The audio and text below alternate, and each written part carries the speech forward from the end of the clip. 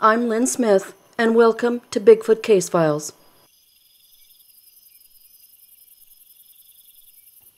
During a summer in Siskiyou County, California, a native witness saw something moving that he at first thought was a bush, but was in fact a tall, hairy humanoid that was covered in thick hair that resembled horsehair. There was also a strong, musky scent. The humanoid had soft brown eyes and moved slightly. The witness made a motion of friendship and laid down a string of fish for it, which the humanoid snatched up and went away with.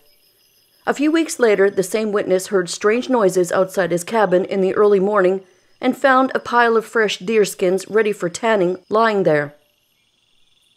As the witness looked at the gift, he heard the hairy humanoid calling out nearby. Other times, wood for fuel, berries, or fruit were left there. My name is Margaret Whitney. In 1944, I was 9 years old and my brother was 8. We lived in Northern California, just off the Klamath River on McKinney Creek. We were walking on a dirt road and passing a clearing. Across the clearing, about 50 yards away, we saw 3 strange animals. It was like looking at Papa Bear, Mama Bear, and Baby Bear. From where we were, they seemed to have long necks. Their arms hung down almost to the ground. We stood and looked at them. They looked back at us. My brother and I kept asking each other, "What are they?" They turned and walked back into the woods. We ran home to tell our mother. She insisted that we saw sheep. We know they were not sheep. Later years, when Bigfoot was reported, I know that is what I saw. The animals stood and watched us for a good 2 minutes. They had long hair that seemed to glimmer white in the sun. When they turned back towards the woods, their hair seemed black. My brother Robert and I were the only witnesses. It was daytime before noon, but after 9 a.m. It was a clear day with no clouds. The area was redwood forest. It had very thick growth. During October 1947, a man and his wife were driving on Highway 99 south of Shasta when they saw what they thought was a post in a washout. They stopped to see if the road ahead was clear. The post then started to cross the road. It was actually an 8 to 9 foot tall creature covered in long reddish-brown hair, which came up to their car and looked at them before crossing the road to look at the bank before returning to its original location, where there was now a female creature. The male then helped the female across the road and then up the bank. They walked into the trees with their arms around each other. In July 1950, on Mount Vernon and Rialto Streets off State Highway 10 in San Bernardino County, I heard whistling and wood-chomping noises and looked towards the sounds and saw a hairy man-like creature, very muscular. It saw me and stayed there for approximately 2 minutes. It then walked into the tree line by the edge of Lytle Creek. I went back later and found footprints by the creek. Some friends said they saw the creature eating crayfish by the creek. In Eel River near Eureka in Humboldt County, in 1950, a 10-year-old girl fishing with her family had gone for a walk in a meadow when she saw a red-eyed creature with the strangest-looking fangs and wearing tattered and torn clothing that barely covered him. The creature was reported to have been covered in hair and was 7.5 to 8 feet tall. The nose was very large and flat against the face, and the hands and feet were enormous. The creature made an odd growling sound and came close enough to hurt the girl, but did not. The little girl, in the meantime, ran away as fast as she could. Sometime in 1952, near Orleans in Humboldt County, a witness who was driving through the forest one rainy night came face to face with a Bigfoot. This was one terrifying night, and even though the creature appeared menacing, when the witness raised his fist, the creature backed off. This happened when I was 12 years old, so that had to be in 1950. I was camping in the Los Pedros National Forest. I was riding along a hill following a trail down to water in the Sepsi River. About 50 yards from the stream, I saw 3 Bigfoots getting a drink. I knew bears and monkeys, but this was something I had never seen before. I just sat still on my horse, and when they saw me, I raised my hand as if to say hi. The largest one raised her hand, and in a little while, she took each of the 2 little ones by the hand and walked up the trail. I waited a little while so as to not scare them, then rode down onto the stream to give my horse a drink. The big one was about the size of a teenager. I think she was babysitting the 2 little ones. They all had reddish-brown hair, but not on their faces or hands. The teenage one had the beginning of breasts. They did not seem to be afraid of me in any way. When my horse finished drinking, I rode up the trail, but didn't see any of them. This is all true. I've told a few people, but they said I was lying. That's why I've never told this until now. I think people should leave them alone, but no, they won't. It was mid-morning, and the day was sunny. In Broadmoor in San Francisco County, at 8:05 a.m. on October 26, 1956, Mrs. Faye Swanson found the body of a small furry animal like a monkey in her yard. The small hairy humanoid appeared to have fallen from the sky and had struck the clothesline with such force that a solid 4-inch by 4-inch post had been shattered. Near Borrego Sink in San Diego County, sometime in 1939, a prospector camping in the desert was approached by several hairy creatures covered with light-colored hair and with glowing red eyes. The creatures surrounded his camp and menaced him for some time, but apparently were kept at bay by the blazing campfire. On May 11, 1947, Mr. and Mrs. Ross Trouble were fishing near Fall River Mills in Shasta County when they saw two smelly Bigfoot walking along the riverbank, eating fish and reeds and leaving tracks 17.5 inches long. My dad, my brother, and I were deer hunting just north of Donner Lake along the utility road running east-west in the fall of 1956. They left me with my dog, a beagle, on a large boulder while they went east along the road in the pickup truck. They were going to try to flush some deer out of the brush and have them run toward me in the clearing under the utility lines. They must have driven several miles because all was quiet until I looked up toward the top of the ridge behind me and saw an ape-like creature 8 or 9 feet tall. It was sandy brown in color, rather lean, and especially graceful in stride. It was walking smoothly and rapidly down the top of the ridge toward the utility road, crossing the road about 40 yards from where I sat on top of the boulder, which was about 8 feet tall, with a loaded .30-30 rifle across my lap. My dog Tippy ran off barking at the creature, disappearing in the pine trees about 30 yards north of the utility road. I was scared stiff, but knew I was downwind of Bigfoot, and he apparently did not see me. I had no thought of shooting him, as I did not have any confidence that I could stop him with my .30-30. I could hear my dog barking for a long time, 10 or 15 minutes, all the time getting further away. I waited about an hour and a half before the dog finally returned, and my dad and brother returned about 30 minutes later.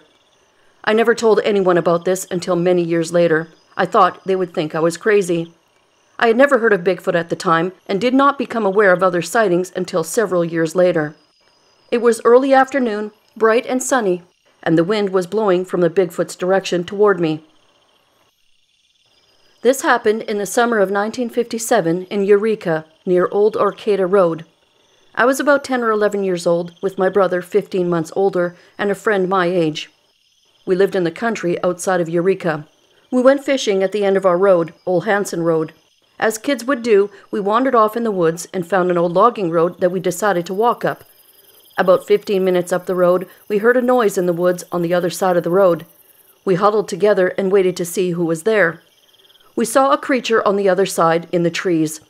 We began to run back down the road, and the creature kept pace with us, although we knew due to its size it could easily go faster.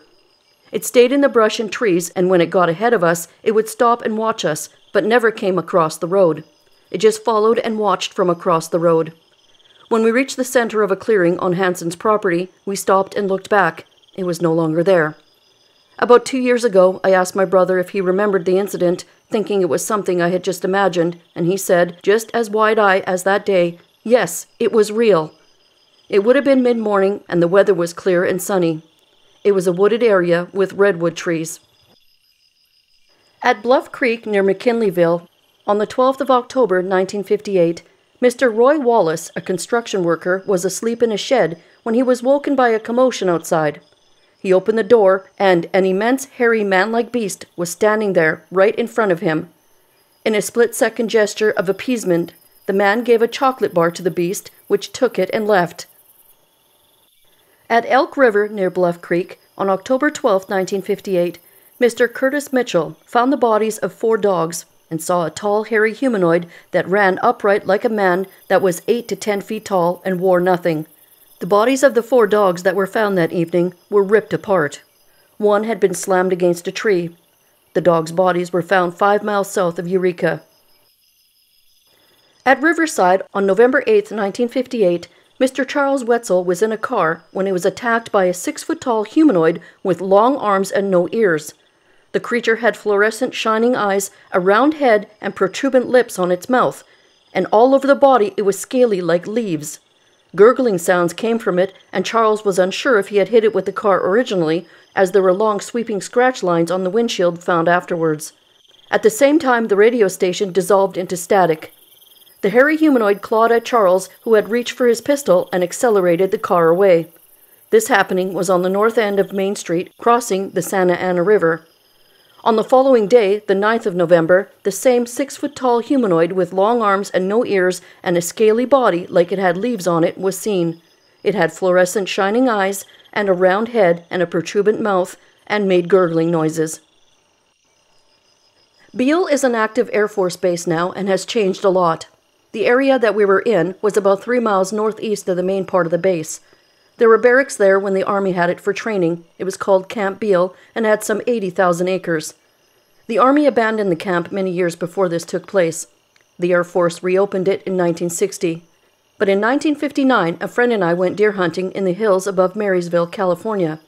At the time, Beale Air Force Base was closed, so we went on the base in the mountains.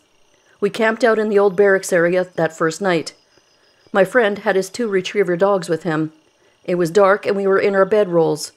We heard a very loud yelling, almost a scream, coming from the woods about 100 yards away. The dogs went crazy and headed toward the wooded area. My friend and I grabbed our rifles and followed them.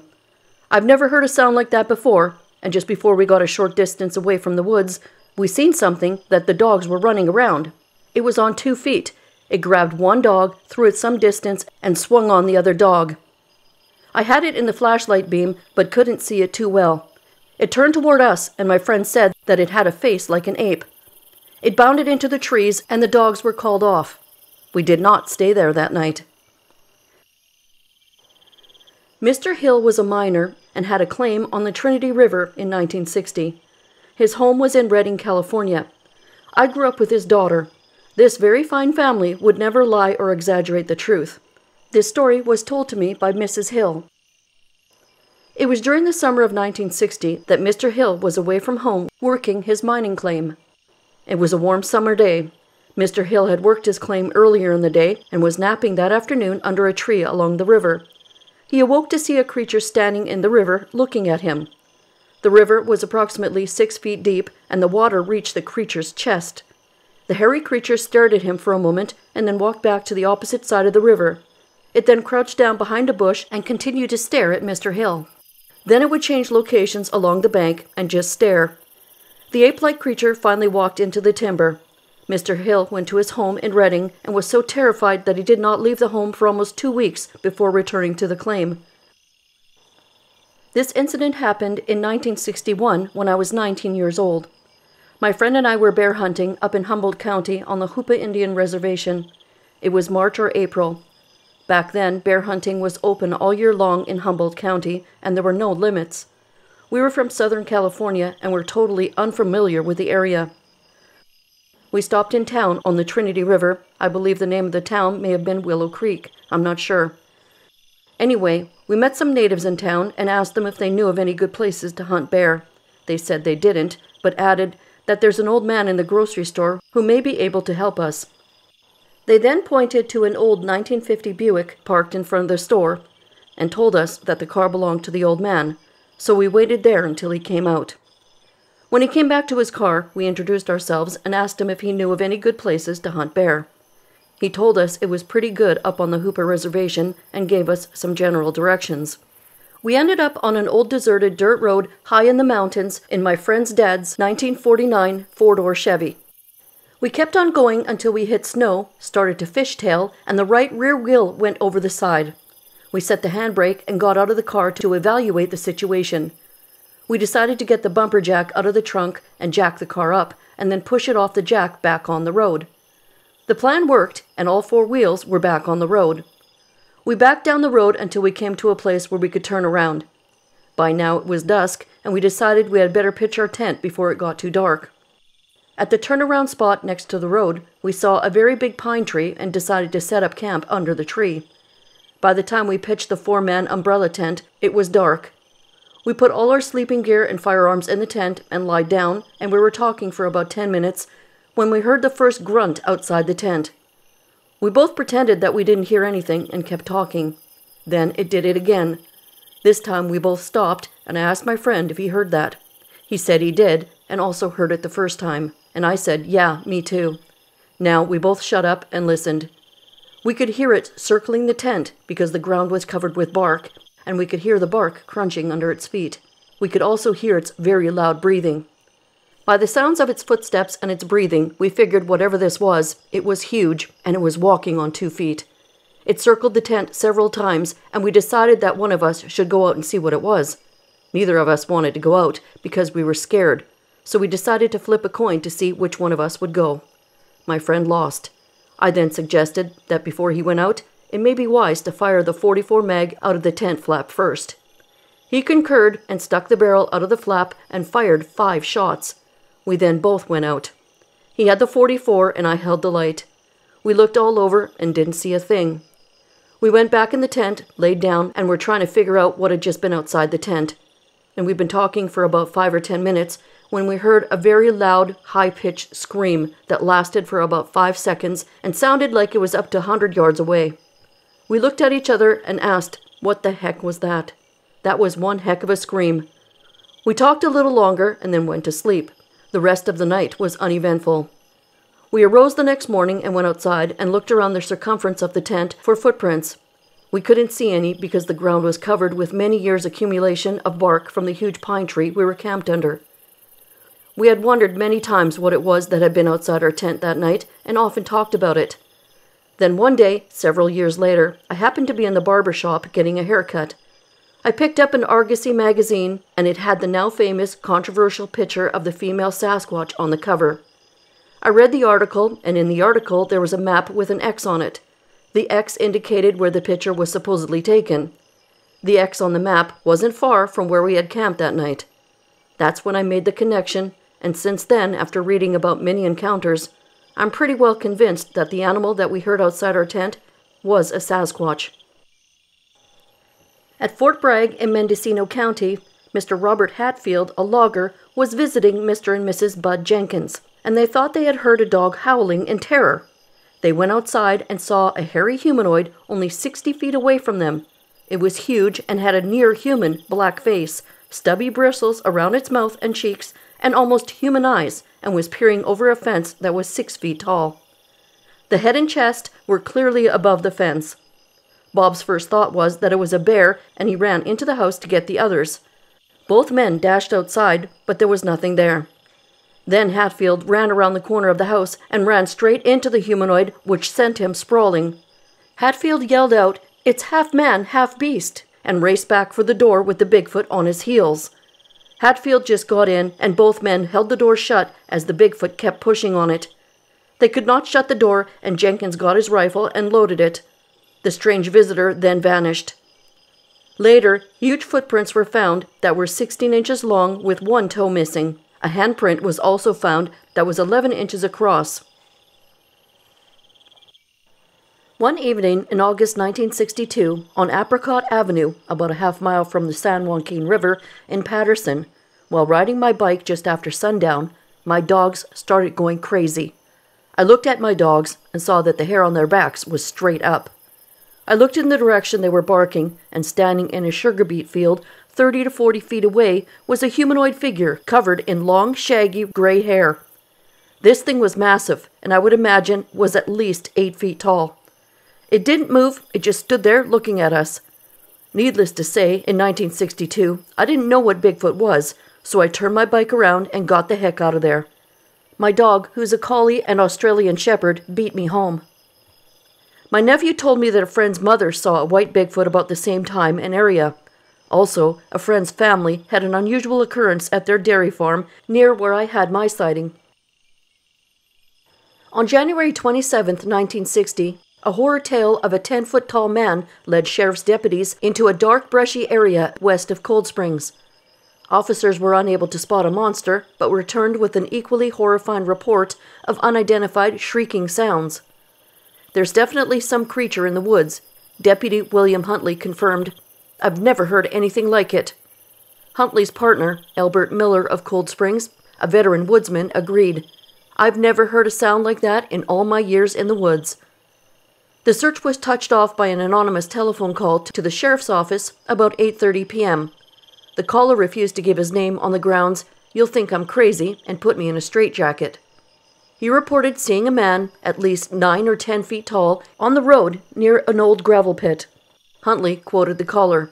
"It was moving around. It appeared to be human, but was the most awful thing I had ever seen." Huntley said the caller added, "I'm scared, I'm an adult, and I'm not crazy. I'm not drunk. I don't even drink." Huntley said a second man then came on the phone to confirm the story. The second man had not seen the monster, Huntley said, but he reported seeing tracks more than 14 inches long. Huntley and Miller then drove to the area. In first radio dispatches to the Sonora Sheriff's Office, they reported hearing sounds something like a human in distress. "It's heading right towards the car. Here it comes," Huntley advised. After a delay, he reported, "Now it seems to be circling the car. It sounds more and more like an animal of some kind." But the two officers reported they could see nothing in the heavy brush. "It's definitely not a bear," Huntley radioed. "Albert thinks it's more possibly a mountain lion, but that's not a mountain lion noise." The two officers shouted at the creature and noticed their shouts didn't even seem to scare it. As they attempted to move closer, however, the sound seemed to move away. The officers were forced to head back to Cold Springs when the car's gas supply ran low, but they returned to the spot a short time later and found the unidentified creature still shrieking. Huntley said they stayed in the area until 1:30 a.m., but were still unable to spot the source of the sounds. The officers returned to the scene during daylight, but found nothing to explain the mystery. There were no tracks, nothing to indicate anything at all, Huntley advised.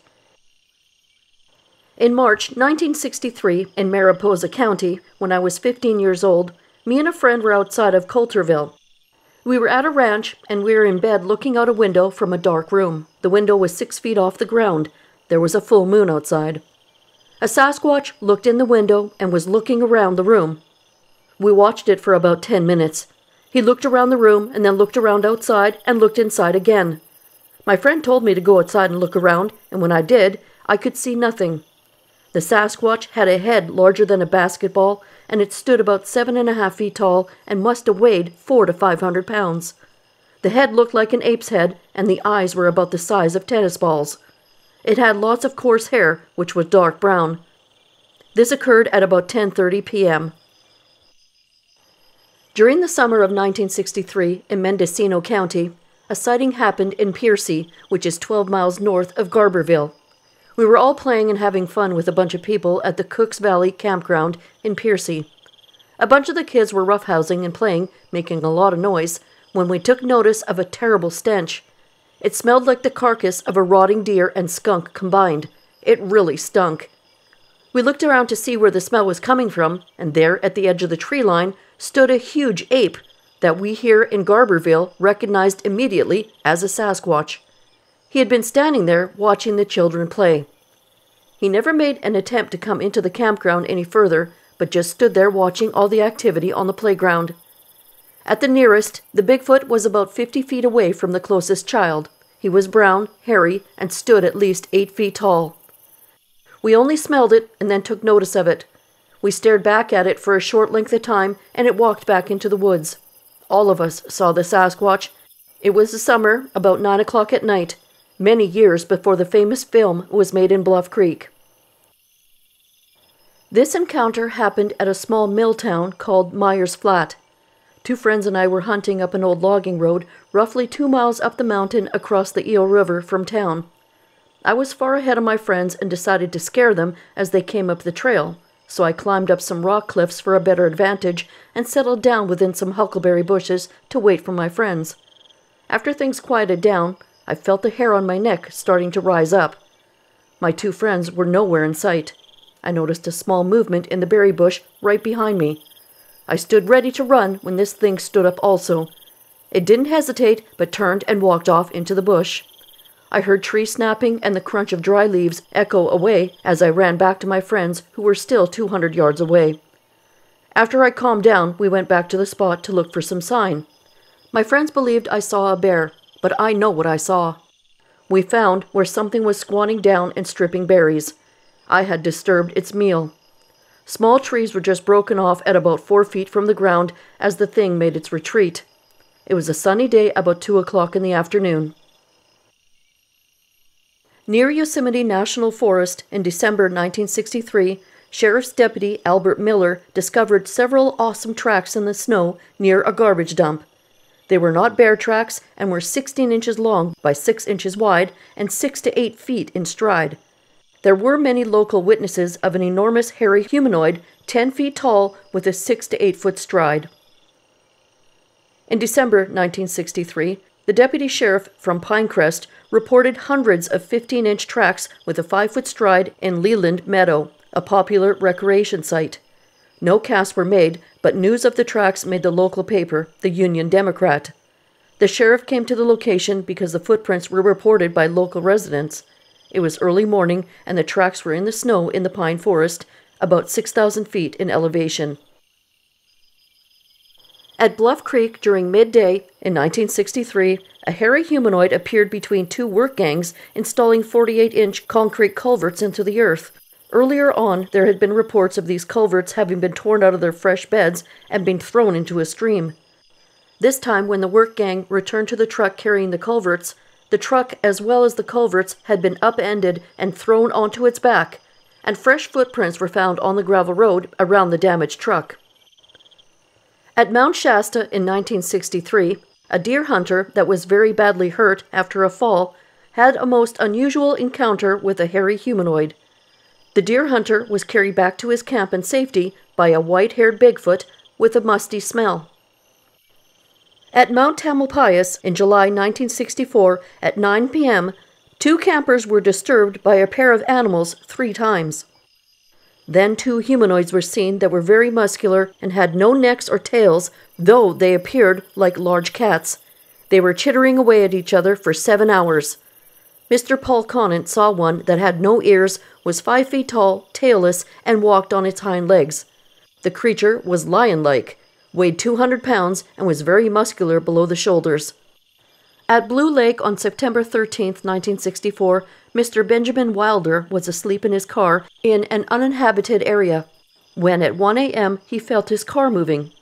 At first he thought it was an earth tremor, but when it happened again, he could not hear any rocks falling. He switched on a light and saw a large creature standing outside that was covered with shaggy 3-inch-long chest hair, holding both of its arms on the car. Ben shouted at the creature, but it only made pig-like noises back. Ben then sounded the horn, and this scared the creature off. It walked away on its hind legs over a hill. Ben could not see the creature's face. One day in August 1964, in Pine Mountain Campground in Ventura County, an unknown ape-like creature walked upright out of a thick patch of bushes and stood there looking for several seconds up and down the fire lane. I cocked the hammer back on the .32 caliber carbine, shouldered the weapon, and began to press the trigger. Something in my mind ordered me not to shoot the creature. I asked myself if this was a bear. Instantly, I decided that it didn't look like a bear because there was not a long protruding snout jutting up from its face. Besides, bears are not legal game in this area of California.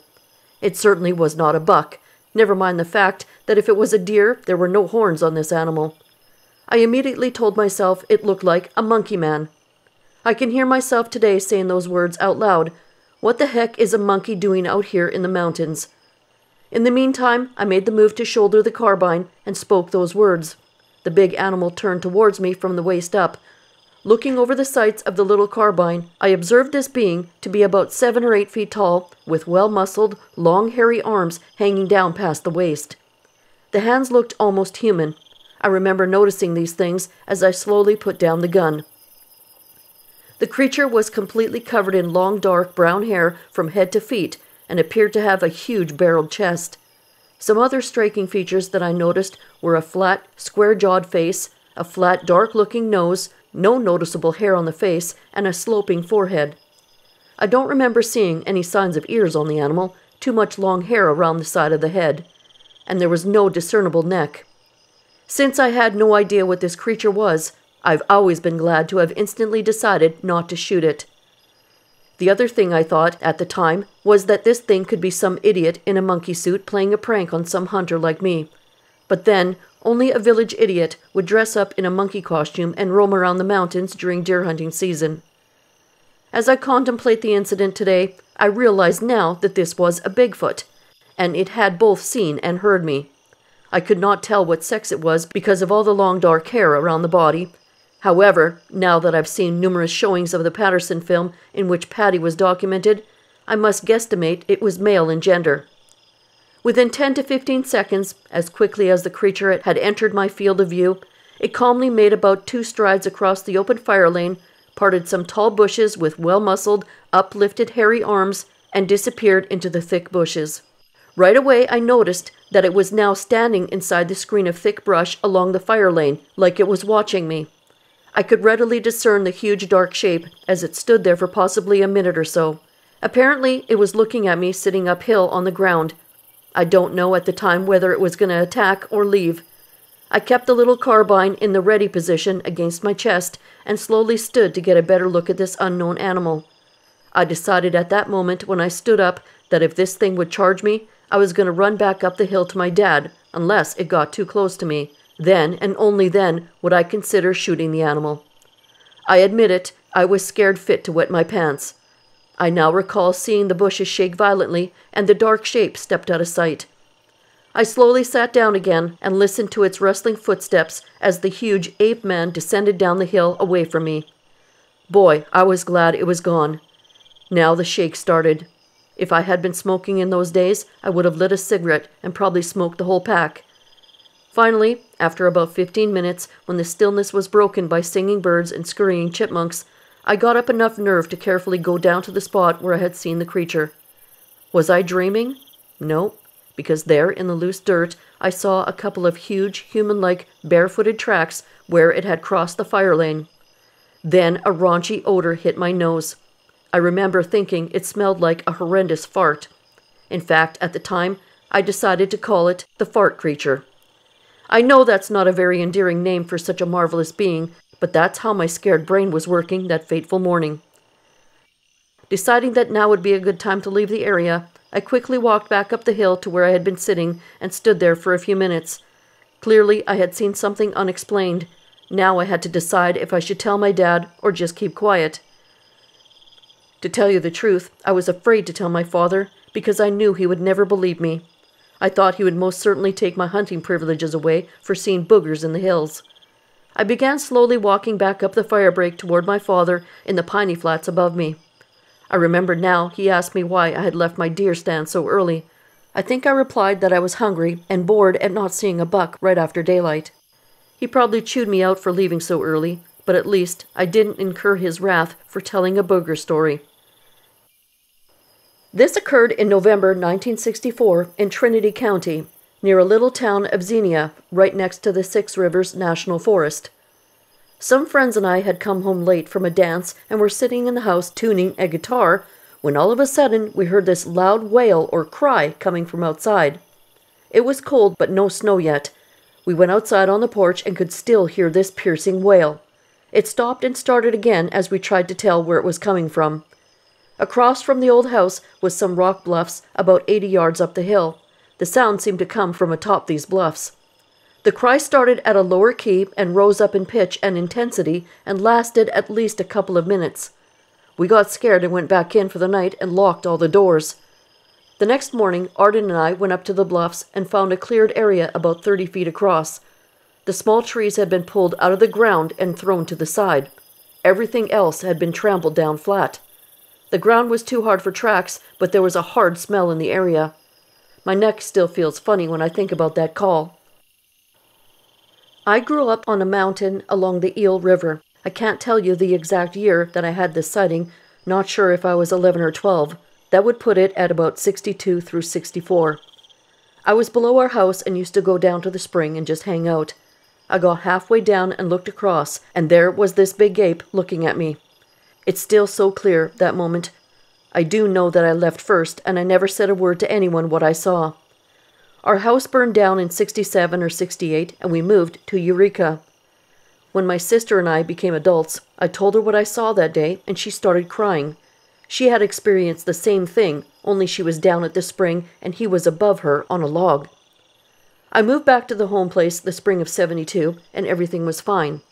I lived there with my son, and at the time, whoever needed a place.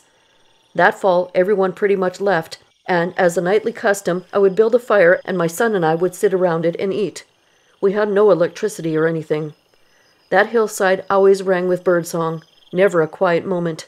But that night there was a silence, and a weird feeling came over me, like eyes were watching.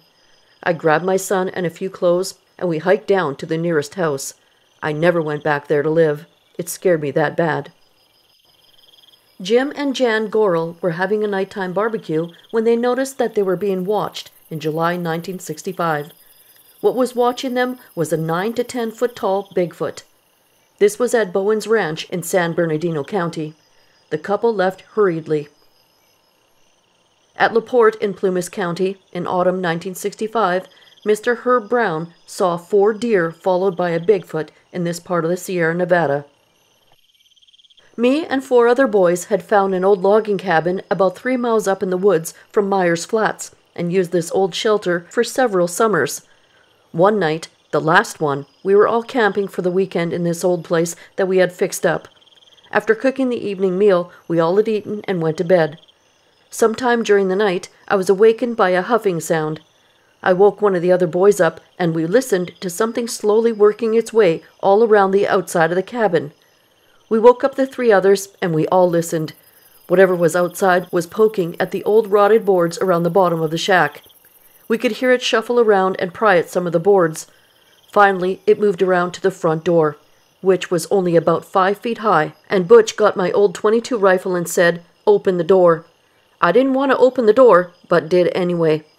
Whatever it was standing right in front of the opening, but because it was dark, all we could see were hairy legs. Butch fired the .22, and this thing screamed and spun around and took off. Needless to say, we were scared to death. We heard 2 or 3 heavy thuds, and then everything was quiet. We tried to sleep, but ended up huddled together in the middle of the floor the rest of the night. The next morning, we went out as a group and searched the ground.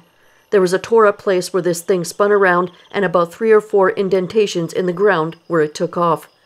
There was no blood on the ground anywhere. We packed up and never went back. In January 1966 at Wildwood in Trinity County, Bob Kelly and Archie Bradshaw saw a Bigfoot. Kelly had shot at the Bigfoot that had looked into a cabin window at 2 a.m. Tracks were found in the area that were not made by barefoot humans or bears. In April 1966, a group of campers saw Bigfoot several times.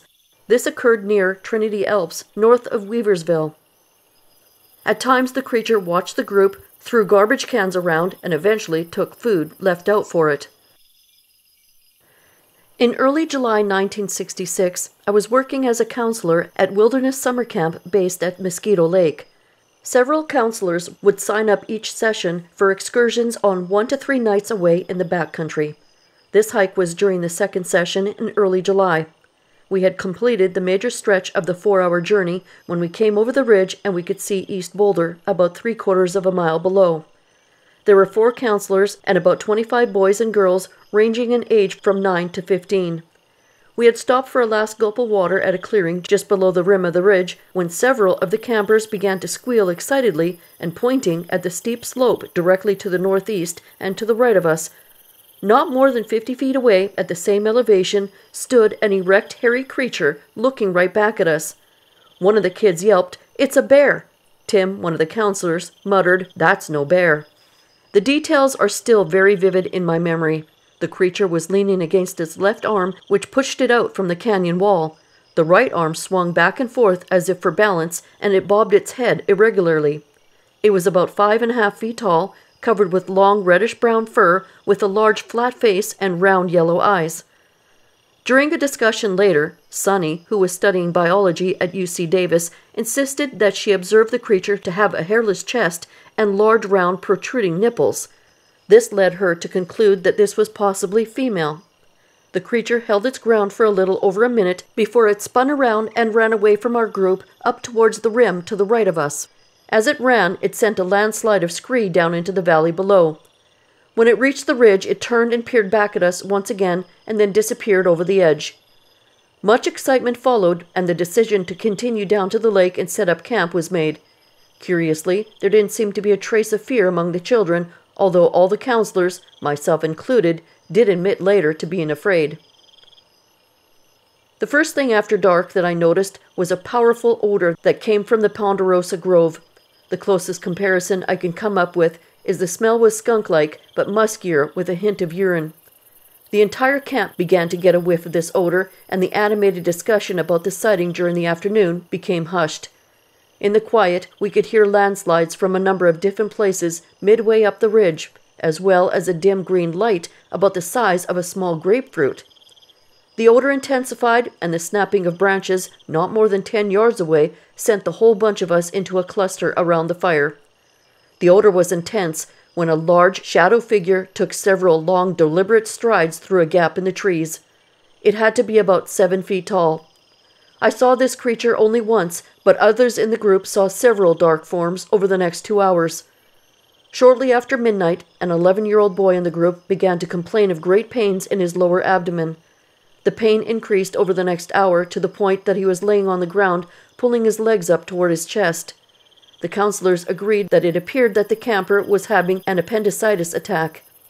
We drew sticks, and Larry and Tim headed out into the dark back to the main camp to bring a stretcher with a 4-wheel drive truck to the logging road just over the south ridge. Sonny and I remained with the group, some of them sleeping and others tending the fire. At the point when Tim and Larry's flashlights were no longer visible, the odor departed as well, and the night became still and quiet. The next morning, shortly after dawn, Tim, Larry, and Warren, the camp director, arrived at the camp with an olive-green military stretcher. Warren would later question every member of the group. He observed that the key element of the story were consistent in each telling. He conceded that we had indeed experienced something strange, but insisted that the counselors present agreed to the possibility that what we had seen were bears. The green light still remains a mystery. This definitely appeared to be a group or family. In my opinion, they meant no harm and were genuinely curious about the children. They didn't make any loud screams or stomps as reported. They did not appear to want to scare the kids. This was the last excursion to East Boulder Lake that summer. In San Diego County, July 1966, 5 witnesses saw a 6-foot-tall hairy humanoid ransacking their car. There was another hairy humanoid which was nonchalantly sitting on the side of the road. They were humanoids, not bears, and had long hair. The first tried to reach into the car window as they drove past later. Local mythology refers to bush beasts further north near San Bernardino, where disappearances of children are more the norm. At Lytle Creek near Fontana, on August 27, 1966, 2 teenage girls in a car saw a moss and slime-covered hairy humanoid which suddenly stood up beside the car and scared them. Jerry Mendenhall was back in the car down a rough track when the Bigfoot stepped out of the bushes and grabbed her through the open window. She screamed and accelerated, and it walked back into the bushes. It smelled like a dead animal and was 7 feet tall. Later, an officer from the sheriff's department found a large 2-toed footprint which was 17 inches long and 6 inches wide. It was called a bush beast by the locals. My encounter took place in Albion, Mendocino County, in the summer of 1966 when I was 15 years old. My father was a commercial fisherman and had his boat docked on the Albion River at the boat docks. We lived in Ukiah, and I came over to see my dad to bring him supplies and visit him at least twice a week. Soon after, we put a trailer on the flats near the boat dock and moved to the coast permanently.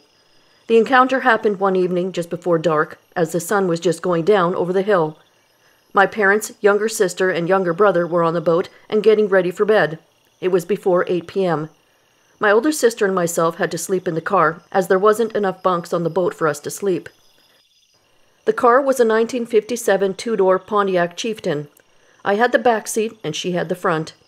I remember it being too early and light out to want to go to sleep. We sat there and talked as teenagers will do. Across the river was a steep rolling hillside that had sheep grazing on it that belonged to a man named Paul Anderson. We had the windows down as it was summer and very nice out. We were interrupted in our talking by the sounds of sheep crying out in unison and baying in a way that didn't sound normal for sheep. We both jumped up and looked out the right side of the window, trying to see what was after the sheep. We could see the sheep running frantically towards the west side of the hillside pasture. The sheep were scattering in different directions, separating into smaller bunches. To the left and upper part of the field, we both spotted two very large and hairy animals chasing the sheep. We thought that they were bears running on their hind legs like trained animals do. It was very alarming for us to watch these bears terrorizing these poor sheep. Our position from the attack was about 150 yards or more. We watched as these big animals chased the sheep for what seemed like hours. In reality, the whole chase scene was about 20 or 30 minutes. As it got dark, we were sure that the bears would swim the river and come for us next. We locked the doors and hid under the blankets for the rest of the night. It seemed like an eternity till morning came, and we finally got out of the car and went to the boat to see our parents.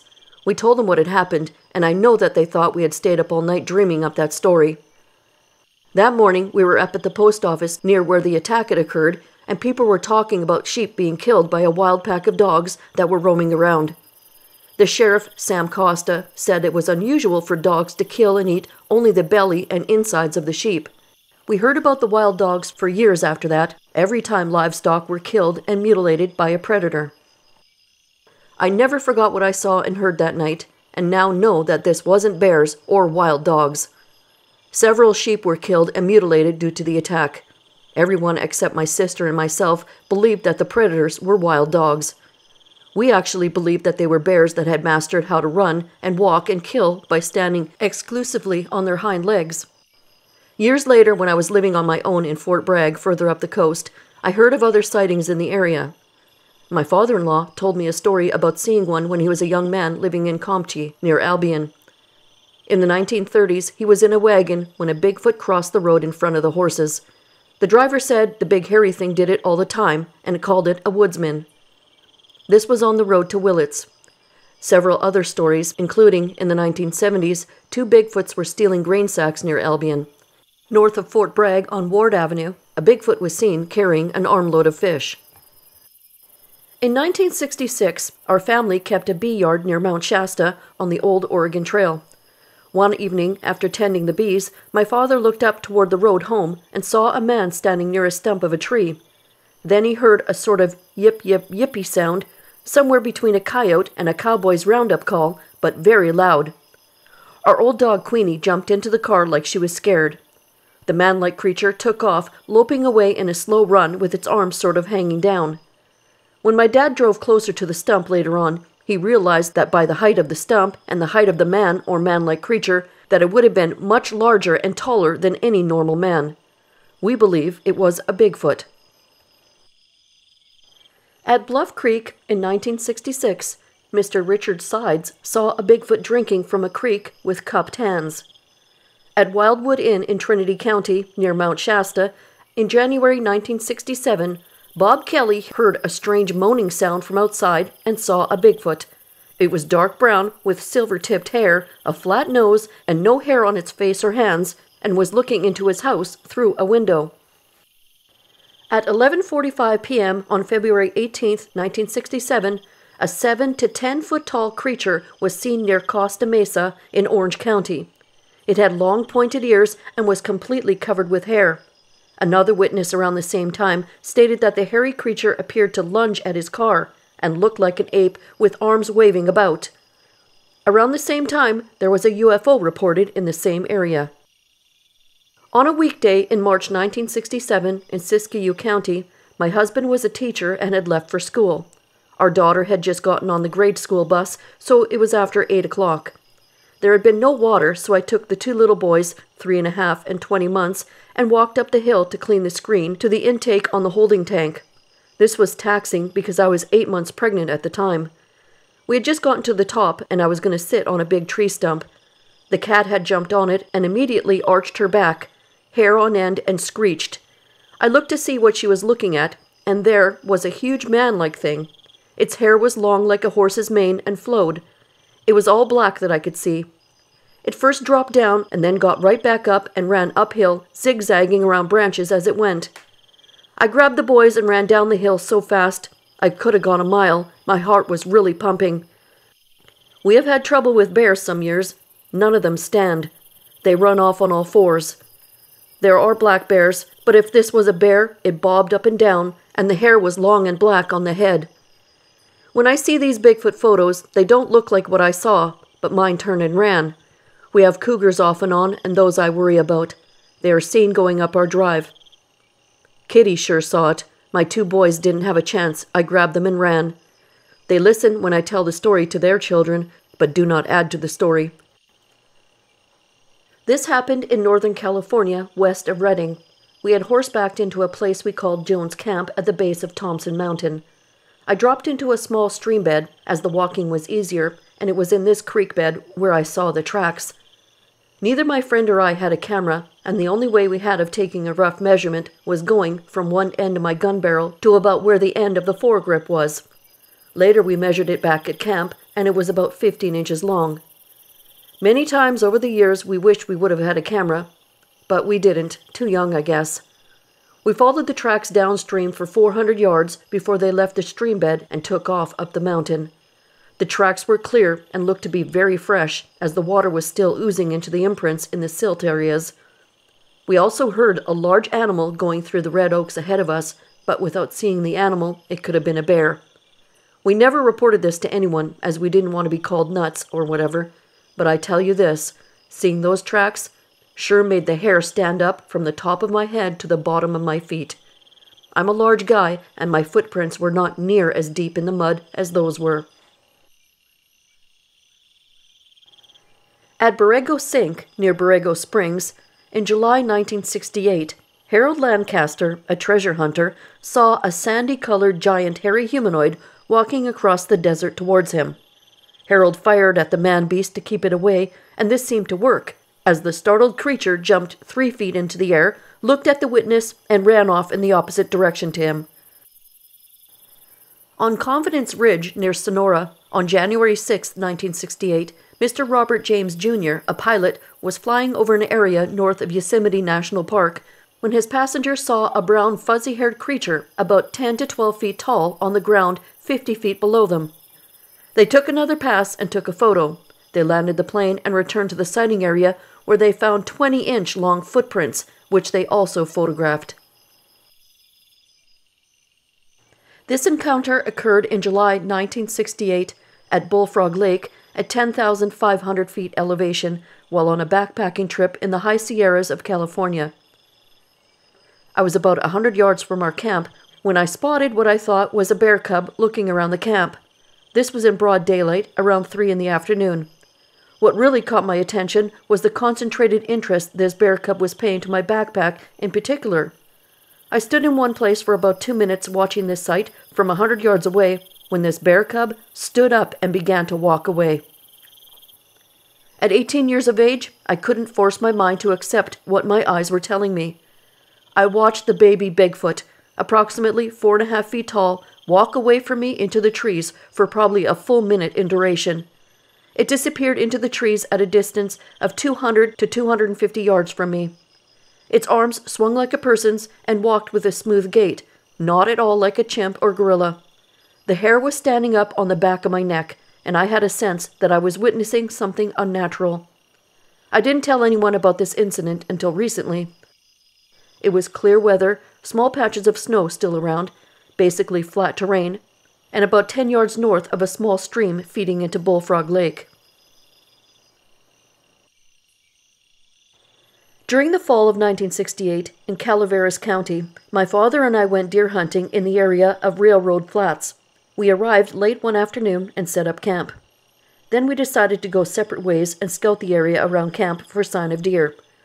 I climbed a small rise and came to an open area with a wide path running along the top of the hill.